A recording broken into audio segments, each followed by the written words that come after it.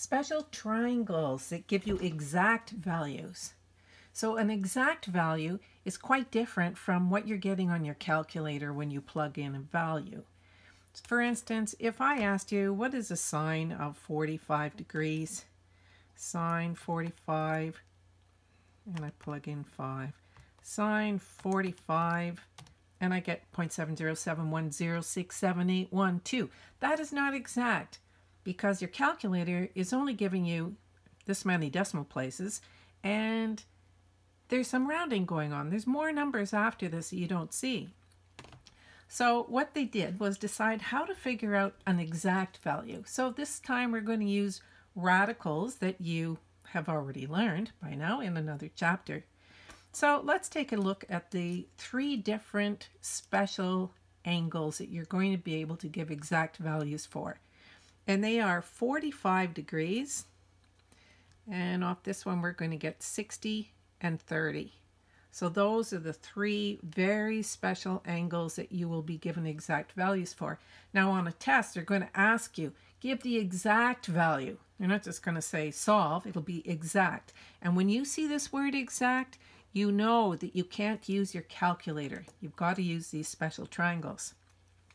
So the values come from these 2 special triangles that we're going to talk about. And one, of course, when you have 2 sides that are the very same, that's a special kind of triangle, right? It's an isosceles triangle.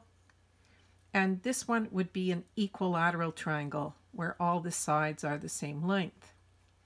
When you have a triangle with 2 sides that are the same length, it means that these 2 angles here have to be the same angles.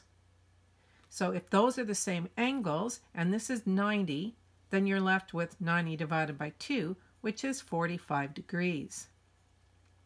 So we have 45 degrees, and we have in the other corner, we have another 45 degrees because it has to add up to 90.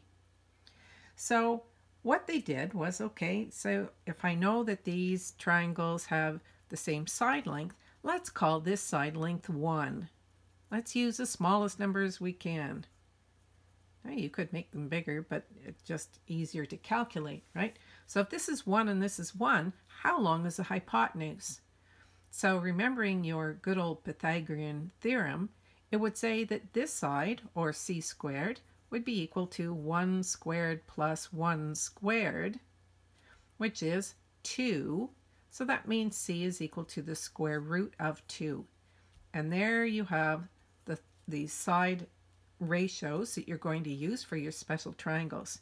So that means that the sine of 45 degrees is going to be adjacent. So let's go with this one here. So if this is my hypotenuse, adjacent from the last lesson is here, opposite over here. So the sine is going to be 1 over root 2. Now your teacher may ask you to rationalize the denominator, which means you multiply by what's the radical in the denominator to make it a whole number. So if you multiply by this, it's like multiplying by 1, right? So that would give me root 2 over 2.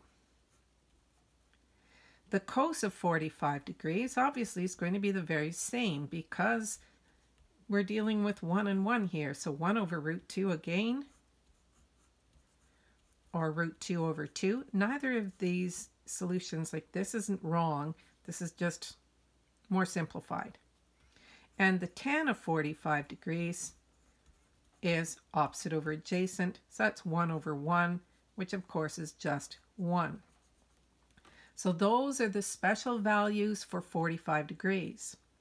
Now when we get into the 60-30, you can see that if we start with an equilateral triangle and we drop a perpendicular from the top here. My triangle's not perfectly equilateral, unfortunately, and that's not a very straight line either.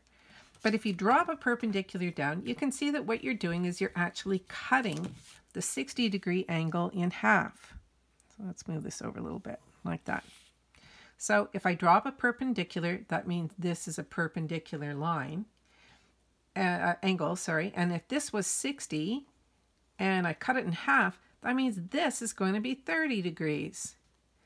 And there I have another special triangle with 30 and 60, which are the two other perfect exact value triangles that we can work with. So if I'd labeled this side 1, then I would have had cut this in half, would give me a half, and that's kind of messy. So what they did was they started with all sides being 2. So if every side is the very same length, and I cut this side that was 2 into a half, because I dropped this perpendicular, so that means this is going to be 1. So I have 1, 2, and this one now is going to be, this side is going to be 2 squared minus 1 squared. We'll call it, the height is h squared. So 4 minus 1, 3. And that means h is equal to the square root of 3. Now I'm talking about the height here. This is not the hypotenuse. This is the hypotenuse. Okay, so I have, in the end, I end up with this. So I have 2, 1, square root 3. Now, if you just draw these triangles a couple of times, I'm sure that you will be able to do all of this without memorizing something. Just understand it. So here we have an equilateral triangle that we cut in half. We wanted this to be a 1, so everything else had to be 2. Those are your values. And here we have an isosceles triangle with 2 angles of 45, 90, and there's my 1, 1, and Pythagorean theorem gives me square root 2. So if I write out the sine of 30 degrees now, the cos of 30 degrees, the tan of 30 degrees, we're going to get all these special values. Sine of 60, the cos of 60, the tan of 60, and just look at the triangle and figure out what they are.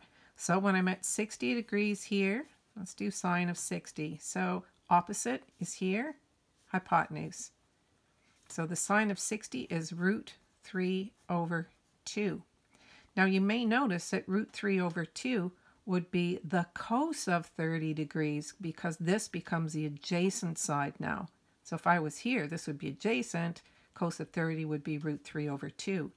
So these ones change position. Now if we look at the sine of 30, if I was up here, opposite over hypotenuse is 1/2. And you may figure out that that would be the cos of 60 adjacent over hypotenuse. Isn't that interesting? You'll see that a lot. And the tan of 30 opposite over adjacent, that's 1 over root 3, which again simplifies to root 3 over 3.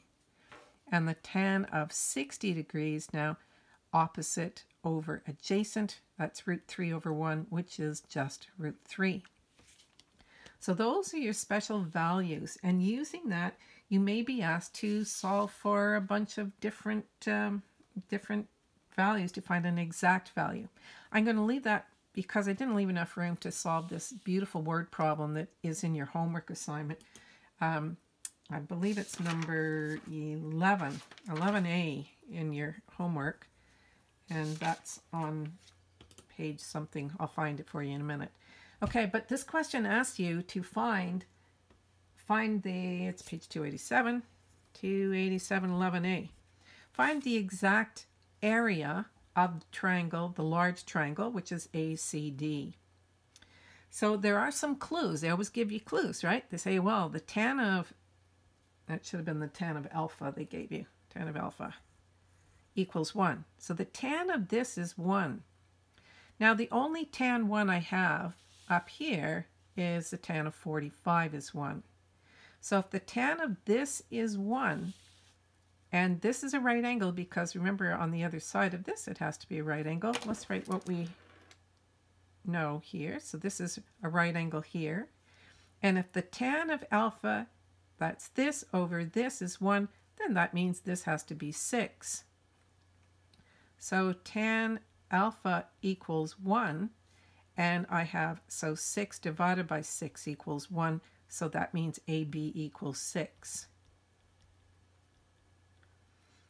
So I have 6, 6. Now, in order to find the area of a triangle, I need the base times the height. So I need to know how long it is from B to C.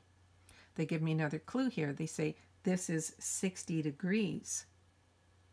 Now I only have this side to work with, and I want to find this side.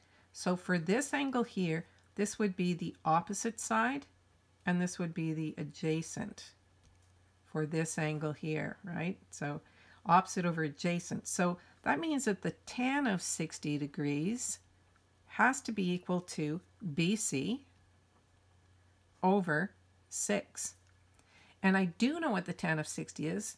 Exactly. The tan of 60 degrees is the root of 3. So because the tan is the root of 3, I can say root of 3 is equal to BC over 6. And that means that BC, if I'm solving for BC, remember this little trick, BC is 6 times the root of 3, or 6 root 3. So now that I have BC,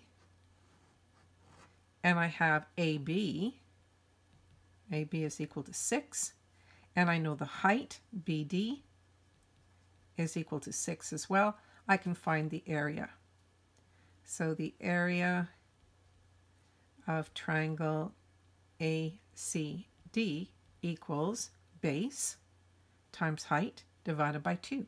So the base is 6 plus 6 root 3.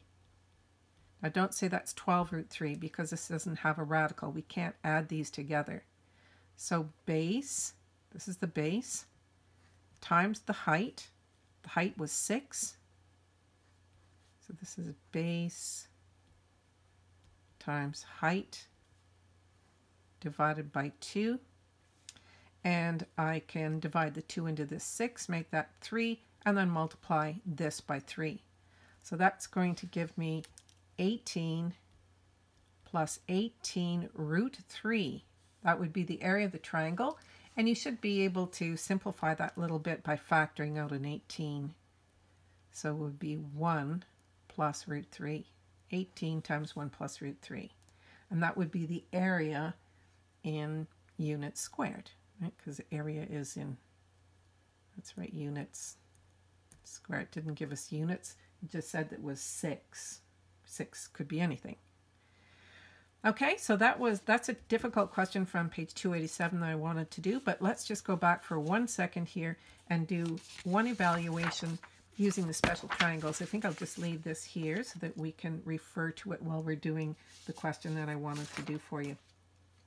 So this asks you, determine the exact value. So again, remember when you're doing a test, determine the exact value. So if you see exact value, and they want you to find the exact value of sine 45 degrees, don't forget your little degrees, times the cos of 45. You can make up anything you want here.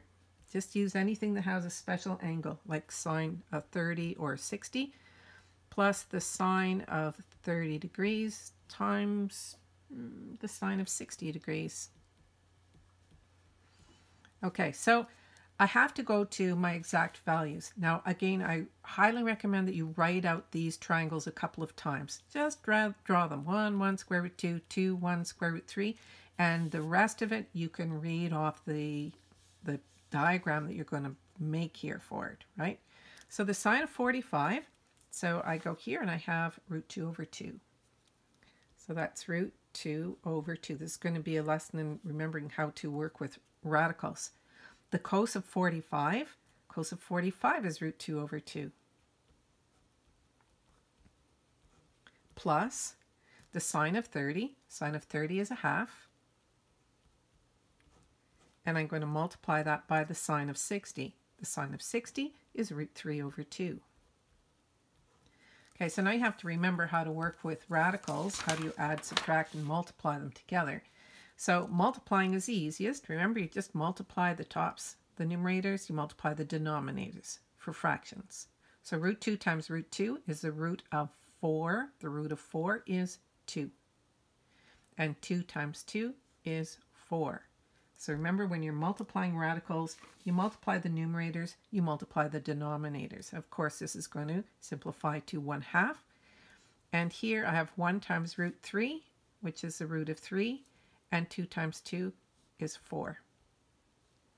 So I have a common denominator here, and it's 4.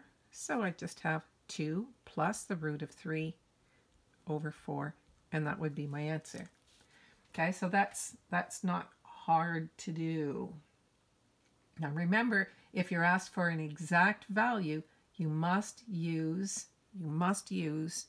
the special triangles, and that will help you to solve for get the right answer, which is what we're all after here.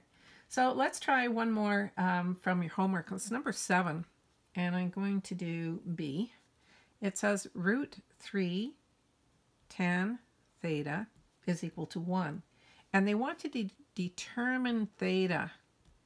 And they tell you that theta has to be between 0 and 90 degrees. Now they have to say that because there's all sorts of answers, right, that give you the same value. And you'll look at that very soon in this chapter. So if root 3 tan theta is 1, how do I solve for theta? Well, I need to isolate, right? You want to isolate tan theta. So to get rid of this thing, I would have to divide by the root of 3 on both sides. So now I have tan theta is equal to 1 over root 3, or root 3 over 3. And then you would just go back to all of your calculations here and find root 3 over 3. Oh, that would be here. So that means theta is 30 degrees. You want to do one more? Sure, why not? Let's do 7D. That says 2 cos thetas is equal to the root of 3. And again, you need to isolate the cos of theta. You want to solve for theta, you can't have this 2 in here. So that means cos of theta is going to be root 3 over 2. And again, you're going to go to, like, this is what you're going to write out when you start your test, right? You're going to make these 2 triangles. You're going to write out these ratios. Bam, they're there for you to use.